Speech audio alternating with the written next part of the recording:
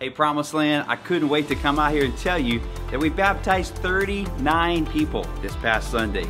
32 in San Marcos and 7 in Lockhart. What an incredible new day, new season for all these people.